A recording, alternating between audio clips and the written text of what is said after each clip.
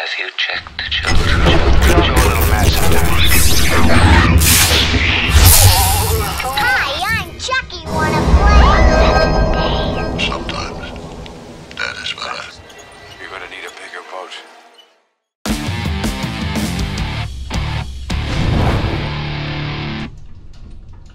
Long days and pleasant nights, fellow travelers along the path of the beam. I'm known on this level of the tower as Jaime in Fuego. And if you please, you join me here for a bit of palaver on Hail to Stephen Cain. It's Reezy peeps, and obviously Bienvenidos, and welcome to the horror show. And yes, this is the El Rey just celebration that I do every Tower Tuesday, and just very stoked to be forging forward with the second part of the 1980s Stephen King Dollar Babies. And I was brought attention to these by a awesome film festival. It was called Stephen King Rules, that happened back in April, I believe it was, and it was a showcase of a bunch of modern versions of these Dollar Babies adaptations. And so for anybody who did not see the previous installment, where I talked about those that were the first three, which were officially released on video, VHS tape actually, which were The Woman in the Room,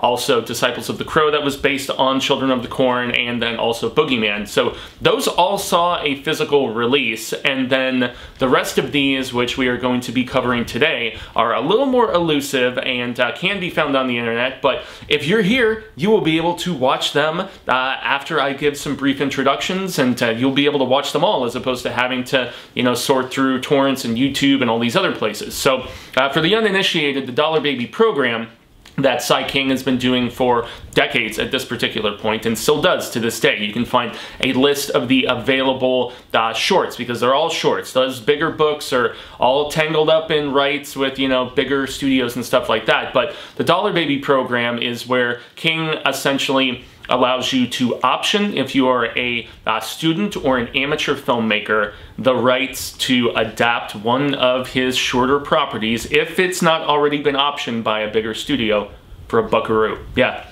Single doll hair, man. It's very generous, and just, it says so much about, you know, Steve's character, in my estimation, and just the fact that despite all of his success, and as we know, the millions upon millions he has made, he is still very much about his philanthropy. And so, as I said in the previous episode, we covered the first three that were done by these amateur filmmakers, and now we are going to be talking about the four others that came in the 80s, starting with a Russian animated adaptation of the story Battleground. And so this one was originally published in September of 1972 in Cavalier, which was, yeah, when Sai King was essentially, yeah, he was writing and publishing short stories of the horrific variety in these kind of nudie magazines of sorts, and it was later collected in 1978's Night Shift. But this is one that it was done professionally in the 2000s, I believe. I can't remember the year specific, but there was a TNT series which was called Nightmares and Dreamscapes, and yet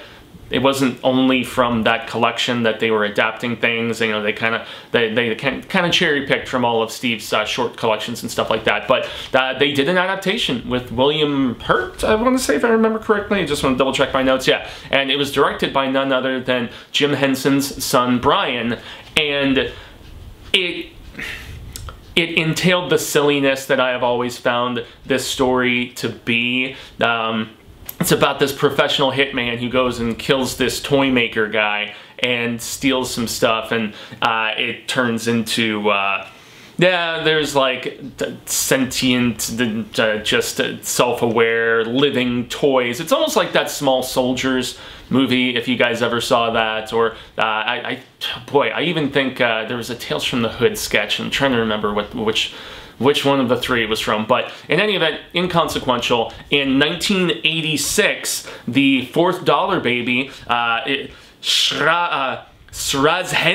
I don't know. I definitely don't, you know, speak of the Russian. But yeah, so it basically translates in English to The Battle, and that's what you guys are about to see right now. And it's in animated form, so give it a scotch.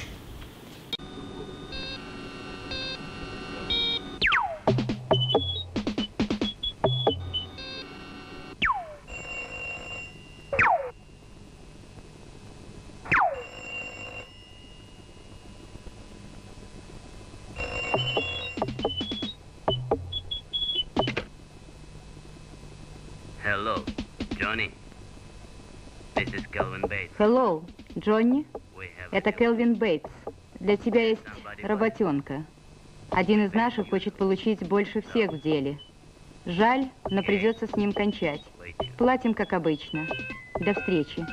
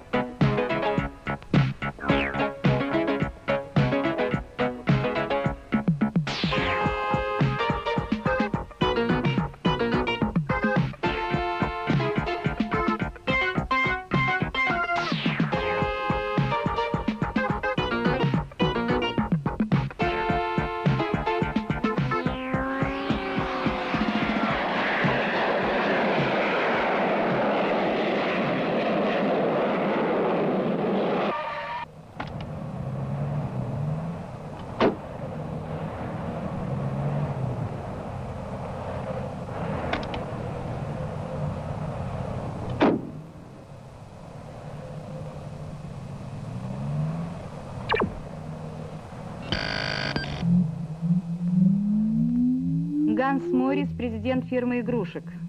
46-я улица. Оружие при себе не носит.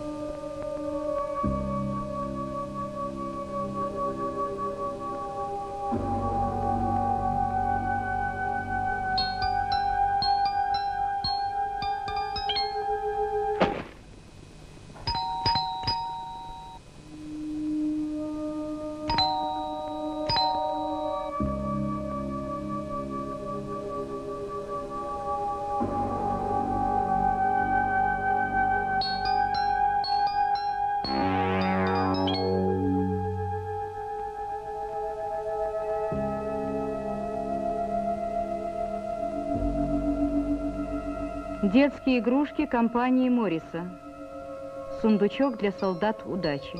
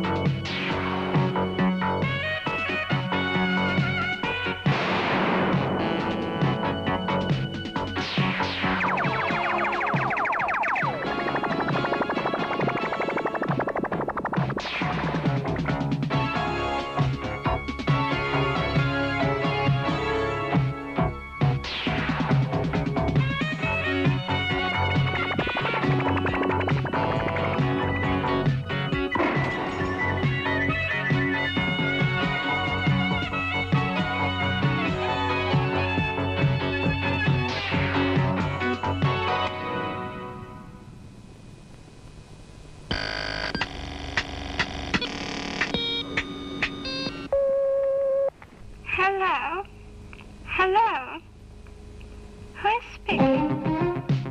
How do you do? Can you hear me?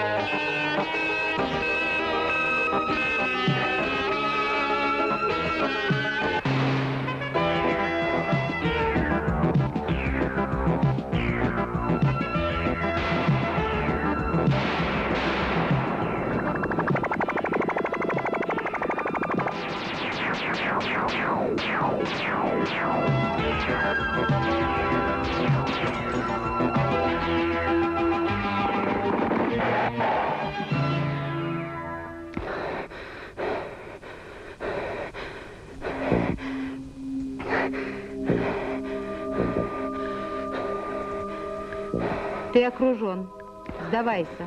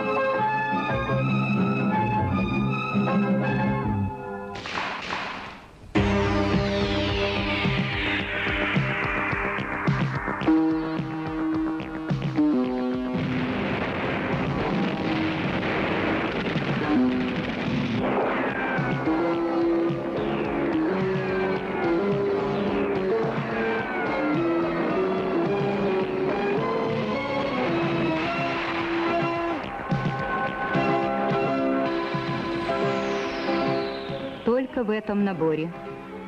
Действующая модель термоядерного устройства.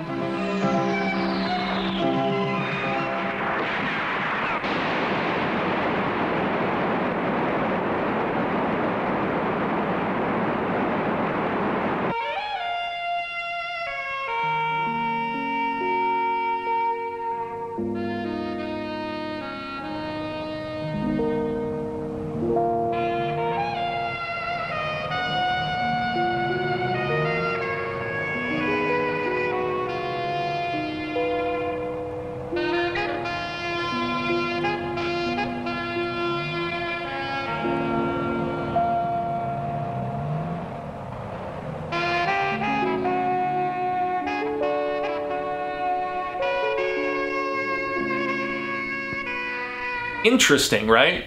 Yeah, I personally prefer this adaptation leaps and bounds above the one with William Hurt that was done live action. I think the animation, which is brilliant in this, by the way, very, very impressive by, oh boy, I thought I had written the director's name down, Derpy's Fuego Derpy. But yeah, I mean, what an impressive job from a visual standpoint. And I think the animation just kind of pulls back the silly factor of this and makes it a little bit more believable of these weird little soldiers, and they're adorbs, right? They're cute, as are the little helicopters attacking them and whatnot, and the rockets and everything. But yeah, it just pulls back the camp factor, I think, a little bit. And plus, the score, like those horns in this, man, I mean, it's very much of the mid-80s, but I think that's why I really dig this adaptation so much. It's very professionally produced and pretty impressive. It's up there with like Woman in the Room, in my estimation, as the most accomplished of the 1980s dollar babies. And so now we're jumping into the next one, which in 1987, the following year, there were two that were released and just shown and showcased, I guess is a better term, from these amateur student filmmakers. And I think they were both student filmmakers, if I recall correctly. But the last rung on the ladder, which appeared for the first time in Night Shift, so it wasn't a previously published sort of situation. But this is another one that has been adapted quite a few other times, if I'm not mistaken, and I think it is still available on the Sai King website for the available dollar babies. But this is the best that I have seen, despite the fact that, you know, like better cameras and modern technology and everything else has given a little bit more sheen and gloss and stuff. These are some of the best performances that I have seen in adapting this. James Cole and Dan Thron, I think, were the co-directors on this, and you know, a bunch of kids. But how about I stop talking right now and just get to the awesome score and the great kid performances here in the 1987 version of The Last Rung on the Ladder.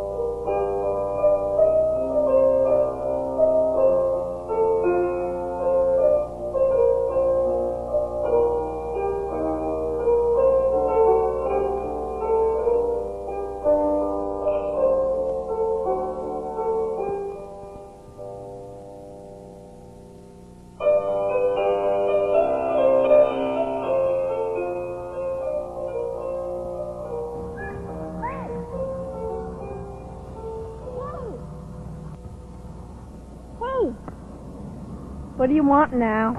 Want to go down to Warner's pond and go fishing? First, you have to get past Mr. Warner. How about we go No, up? look. Go inside and play with your stupid dollhouse. You broke it. Did not. Did too. Did not. Did too. Did not. Did too. Okay.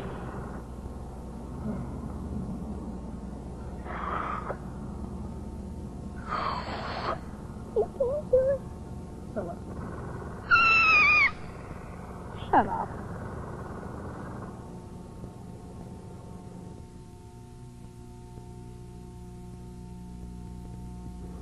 You brave enough to play Geronimo? No way. You're chicken. I'm not. Besides, what if the ladder broke? Like I said, you're chicken. Anyway, what if Dad came home and he found us there? We'd really get it. He's over at Miss Abigail's. Mom's at the bake sale. They won't be home for hours. They'll never know, unless somebody tells you. I wouldn't do that. Are you sure it's safe? Yep. Brace you.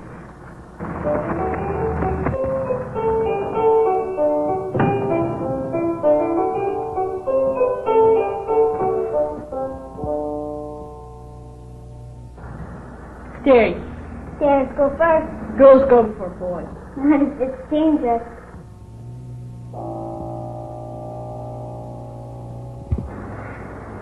All right.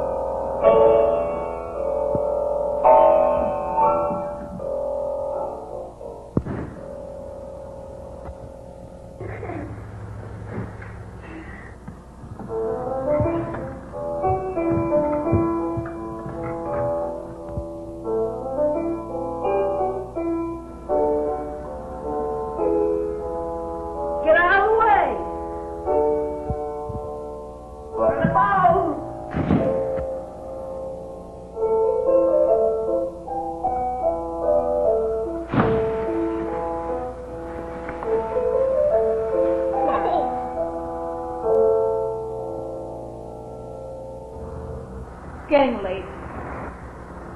Dad'll be back soon if he catches us.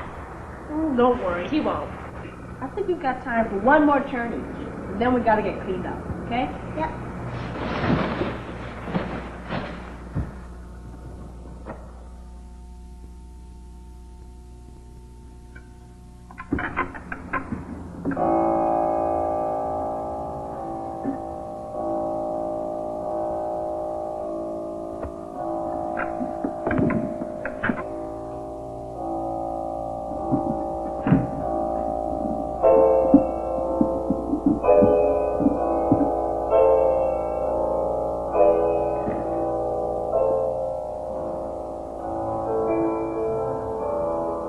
Hey, good job!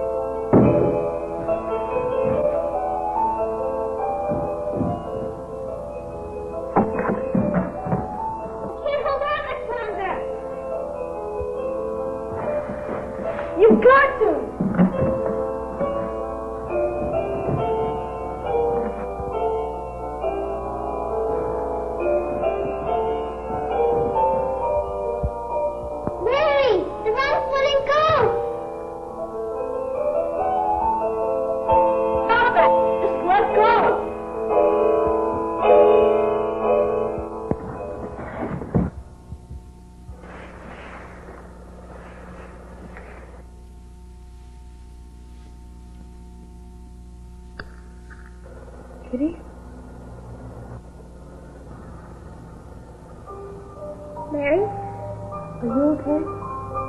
You're on my foot.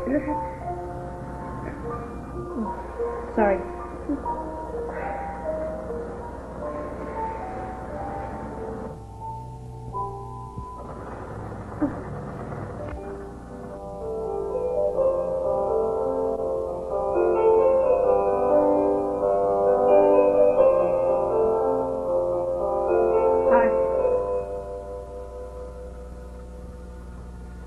Thanks. Did you know what I was doing? No, I had my eyes shut the whole time. Kitty, how could you just do Larry, come on, let's go. Good luck. that? Thanks.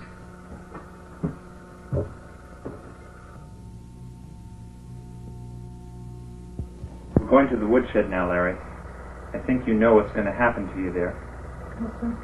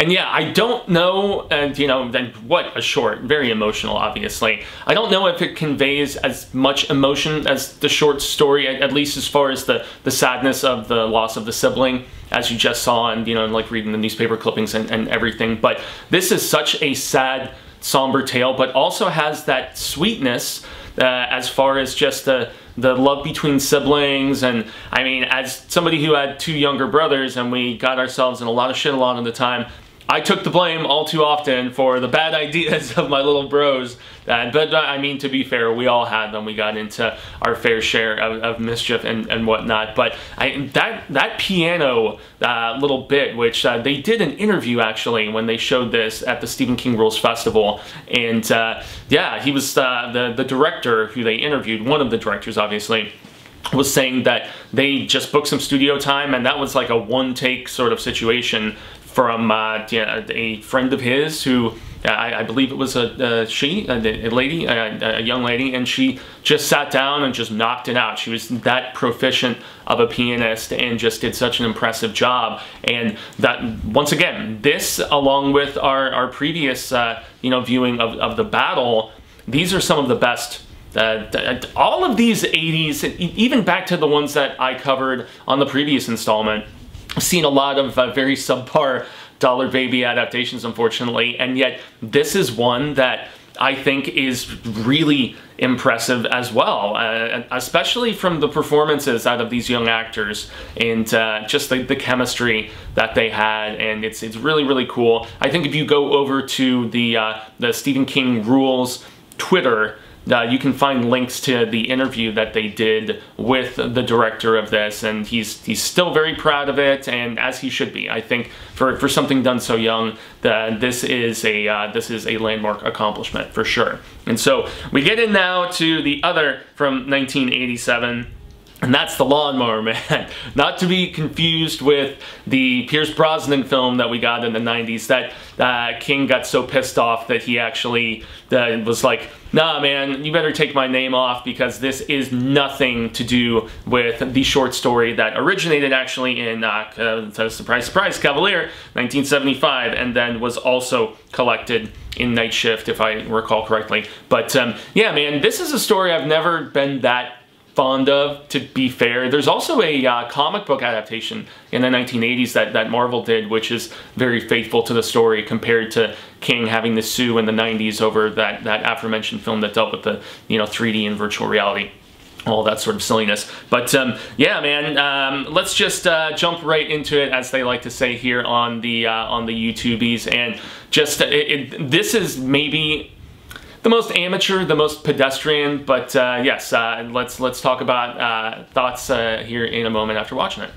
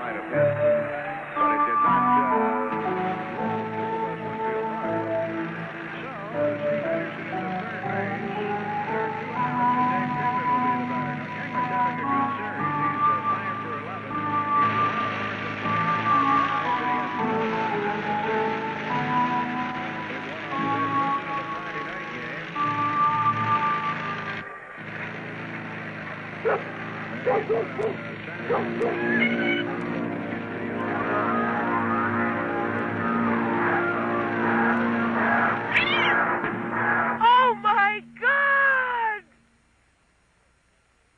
Chris, huh, Sheila? Really? Looks like old Shasta spent a hard night in a Cuisinart.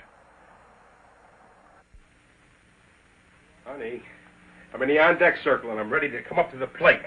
Wake up. Not until you get rid of that mower. Jeez, hon, it's been a week for Christ's sakes. Every time I see it, I think of poor Mrs. Smith and her cat. Good night, Harold. God, give me strength.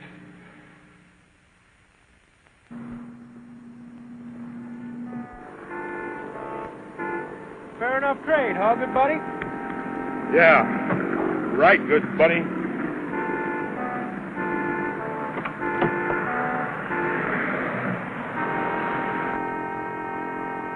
Two stinking tires and a tank of gas for a $200 lawn master. Looked again, old buddy.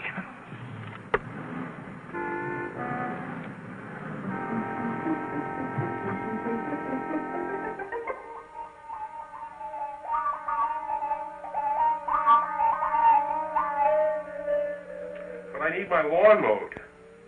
He's in college? You sure? Yeah, I know you're his mother, but... All right. All right. Goodbye.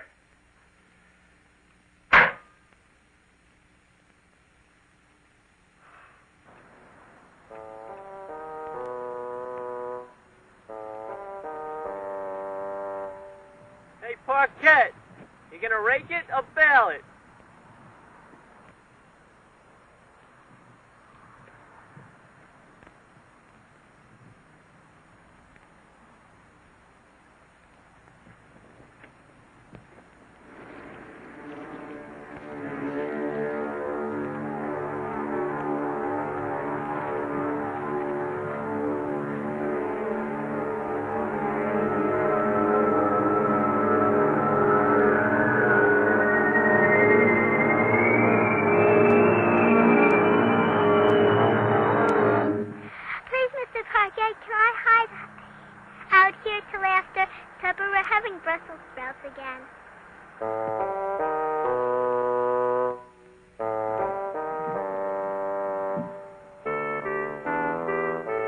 Lawns mowed. Reasonable.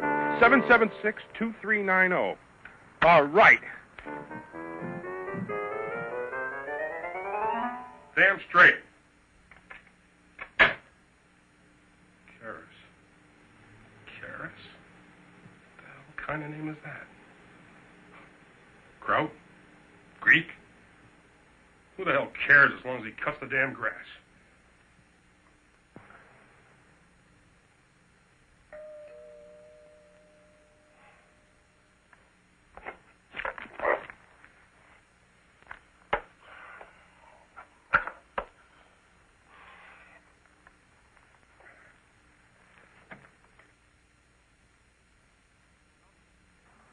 Can I help you?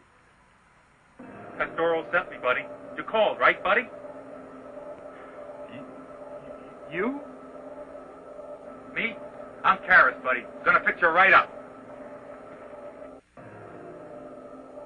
No problem, buddy. No problem. Gonna fix you right up, by Cersei.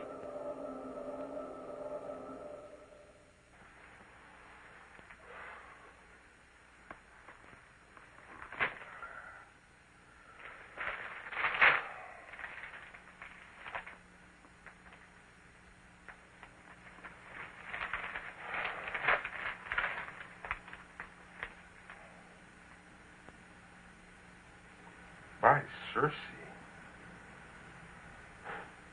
Okay.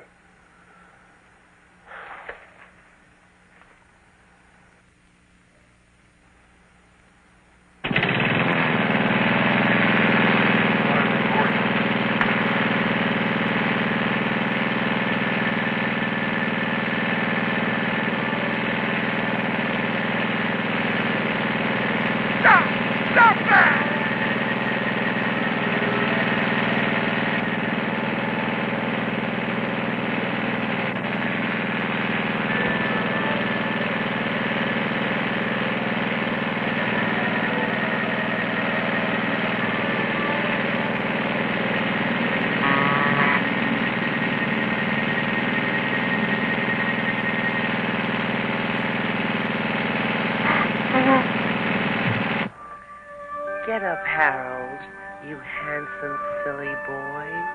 It's all been a dream.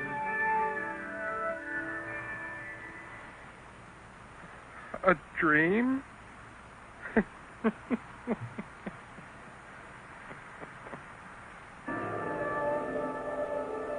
You fainted, buddy, right, huh? You. The grass. Please. What is this? This? Well, buddy, it's sort of a new thing the boss been working on.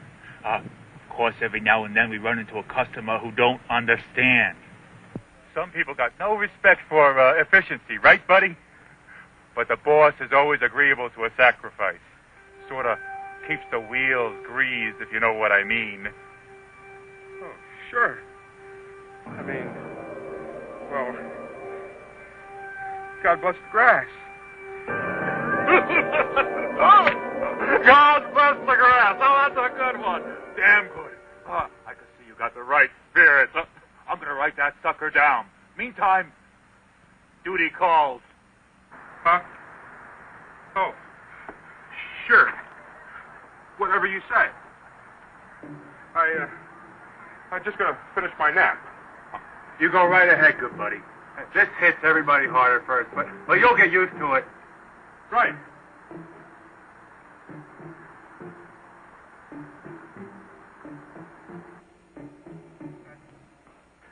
Let's see. The police or the mental hospital? You might want to give it a whirl yourself, good buddy. Boss always has an eye out for our new talent. The boss? Well, say, buddy, I figured you must have guessed. God bless the grass and all.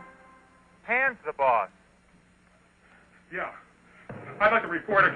I'd like to report a case of indecent exposure. There's a naked man mowing my lawn.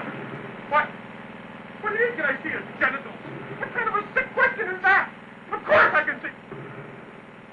God! Come!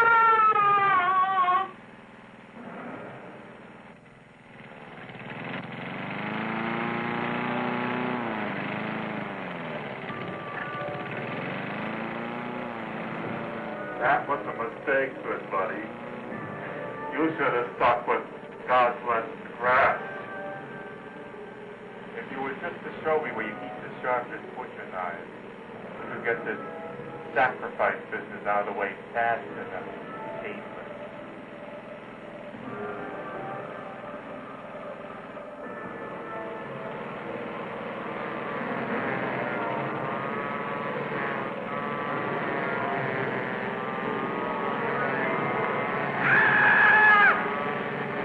That bird bath out back will be shut.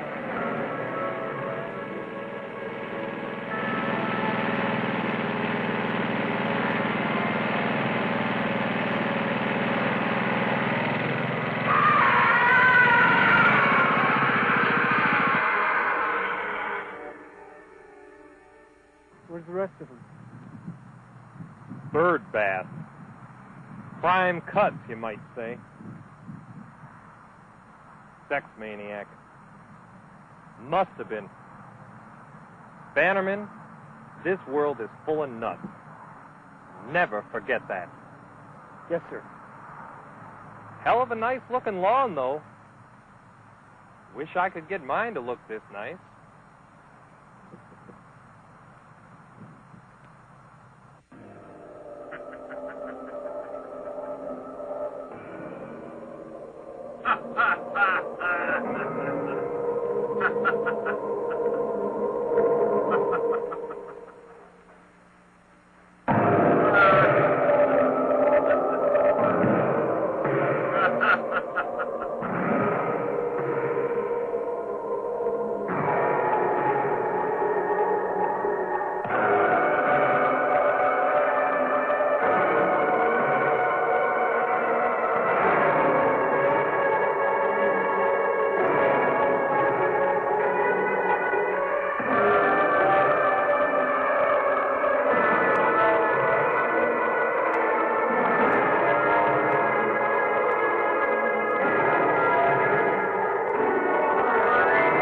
Yes, it's supremely low budge, obviously. Not like, you know, The Last Rung in the Ladder or, you know, some of the others had like the biggest budge or anything, you know, and I can only imagine how much it cost to produce that animation for the battle. But this is, yeah, New York film student, and it's still an amusing performance to me from this asshole just sitting around listening to the score. You guys noticed Take Me Out to the Ball Game was the score, and yes, he's mad that kid's in college and can't mow his lawn, and it's growing to grotesque proportions, and so much so that the little girl is hiding in it, you know, from not wanting to eat the Brussels sprouts and stuff. But this is a faithful adaptation of a Sai King story that I can't say I'm the biggest fan of, but nonetheless, it's entertaining to a point in its weird shock, gross out factor of, you know, the big old Gordo dude just, you know, crawling around on all fours, buck-ass naked,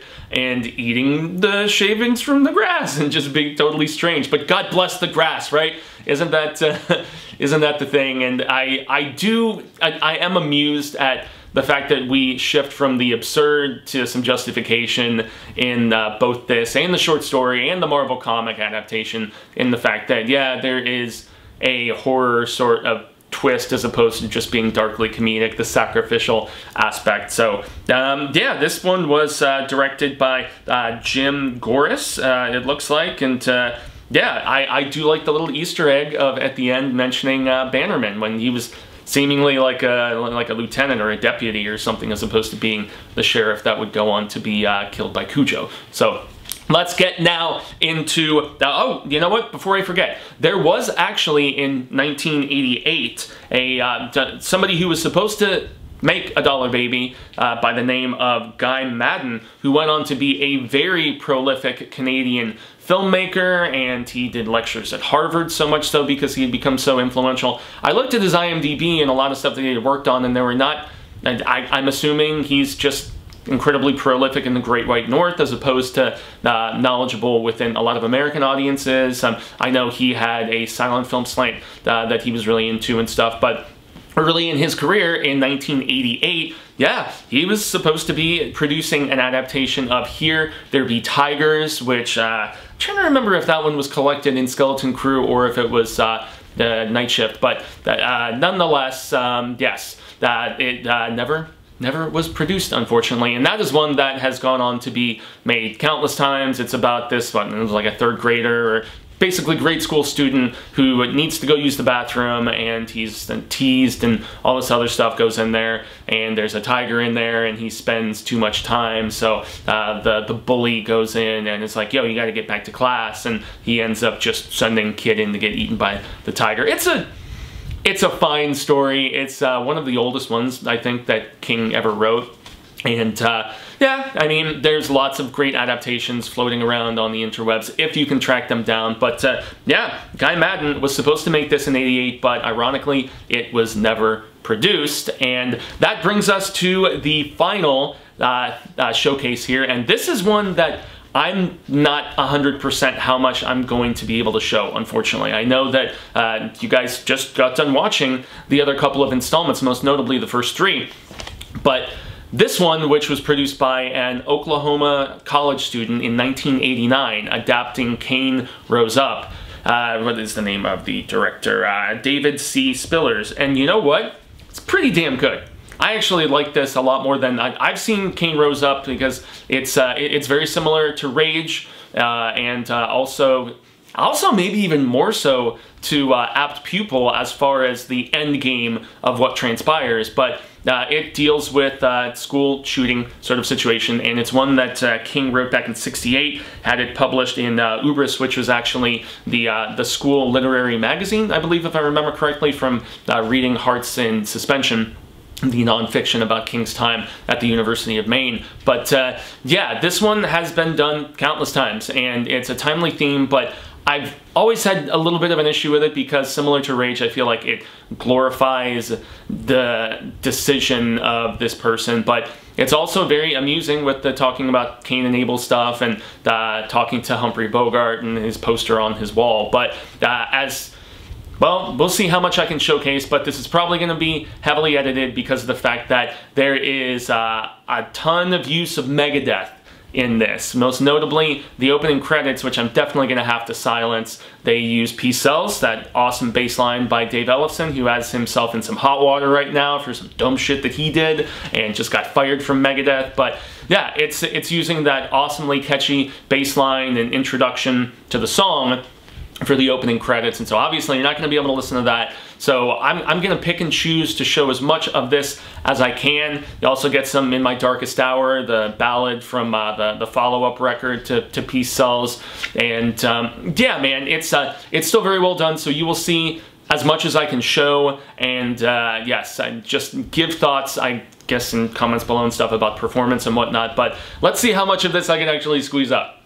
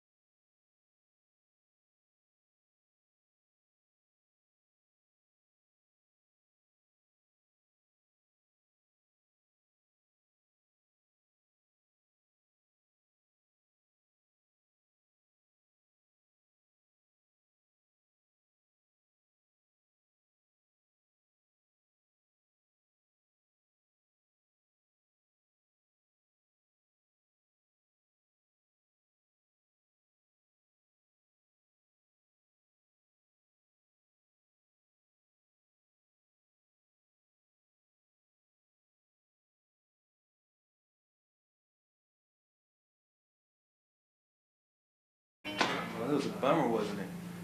That was truly a bummer, wasn't it?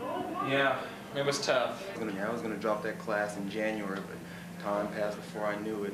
I think I flunked it. I just know I did. Yeah, I wanted a couple from you, but Willard, man, he has these eyes like an eagle. Break. You think you got your AR? Guess I flunked. You flunked?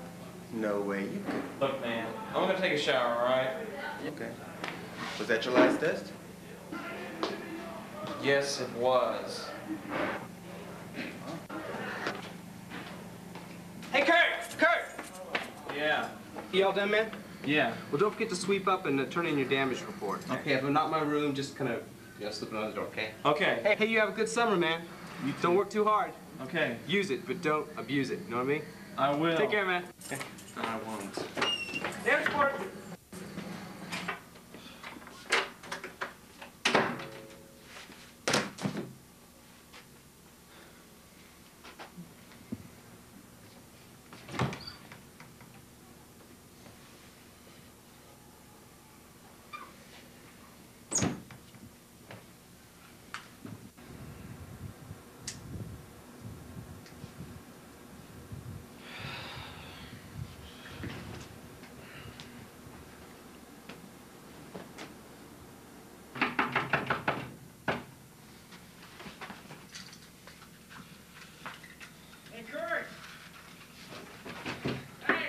Come in. Hey, Kurt! Oh, man. Hey, how's the chem final? All right. Hey, can I borrow your notes? I tossed them out. Downstairs? Yeah. Well, I can probably still find them. They're probably down there somewhere. Hey. You think Piggy would mind if I borrowed this? I doubt it. Man. That poster of Bogart's boss. I mean, no bare flesh, but hey, you know. I don't suppose you're gonna toss it out. I was gonna take a shower. Oh, well, okay, cool. Hey, you have a good summer. Thanks. Hey, get another 4.0 this semester? At least. Good deal. I'll see you next year. Okay.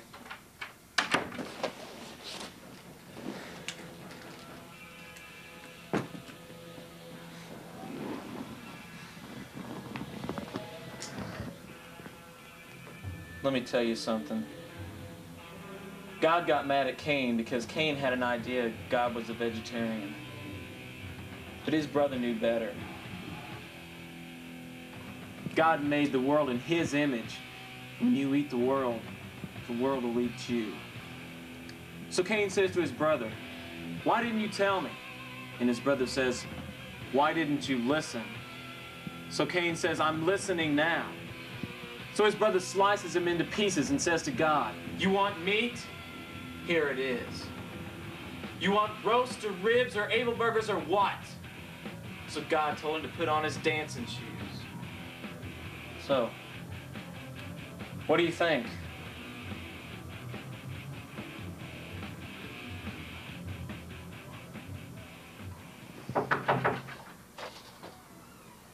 Hey, Kurt, it's Bailey. Hey, listen, man, I'll give you half a rock for that Bogart poster. Kurt? Kurt! Hell. Was there just a minute ago. Good drink, good meat, good God, let's eat.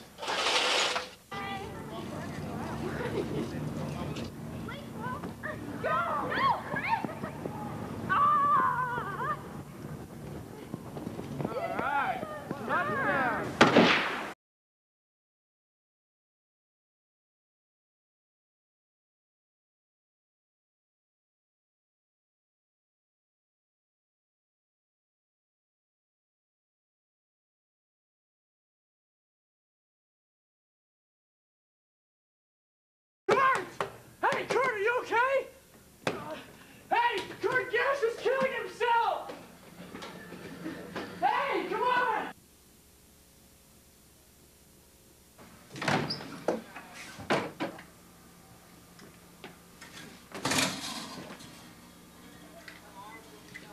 Eat the world, piggy. Come on, man! They're shooting at me! He killed himself, I know it! Well, come on! Kill Bailey. I couldn't get in there, everything. I was banging on his door. Hold on to this. Fine, then hurry up. All right, see, now just Well, come on, can't you open with the key or something? Garish, open. I don't have the key. Garish! Hey, Garish! Stuff, I just know it. Garish, open up!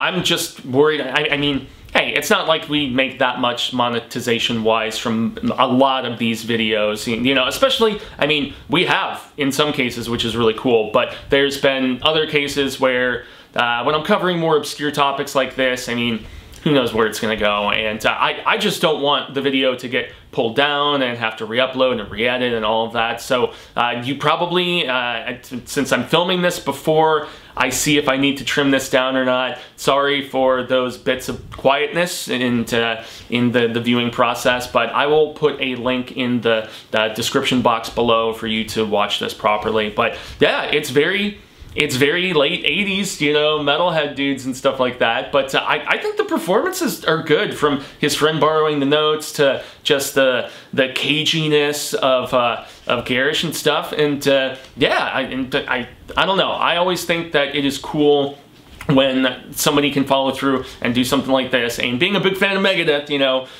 dude had good taste in music, especially at the time. So yeah, everybody, hail Ka-Tet, and any constant viewers and readers that are stumbling upon this, that is the breakdown of the second half of the 1980s Stephen King Dollar Babies. I hope you enjoyed these if you had seen them before and are revisiting them, or if I got to just make you aware of that. It is my humble and very honored just privilege to, you know, be able to share this palaver with all of you. I have been Jaime and Fuego, and you can find me on all social media sectors like Twitter, Instagram, Facebook, here on the YouTubies, and yeah, if you are inclined to have further palaver and you're willing to jump onto the fake book, we do have a Facebook group called Hail to Stephen King, just like the title of this series of videos I've been doing for over 4 years now, and terrific palaver, over 1,000 peeps there, great kef amongst everybody, great palaver and discussion. And every Friday we do something called Freak Out Fridays, which is where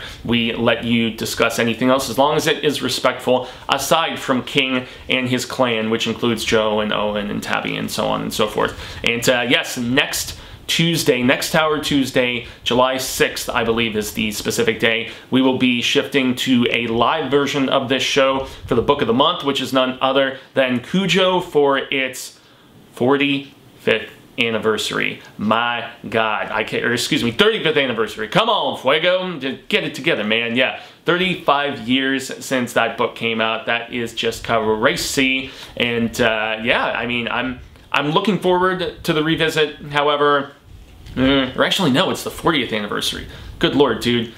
All of the dates and you know, anniversaries and stuff that I cover on this, they're all running together. But 40 years of Cujo, that is just nutsoid, and I'm looking forward to the revisit and having that live discussion with all of you. So I've been Fuego, y'all have been Rad Status as per always, and until the Reel of Ka comes around once more, hasta luego, sen amigos, constant readers and viewers alike, say thank ya. I hope we share more of this palaver sooner rather than later, and until then, remember to stay scared and read Stephen King.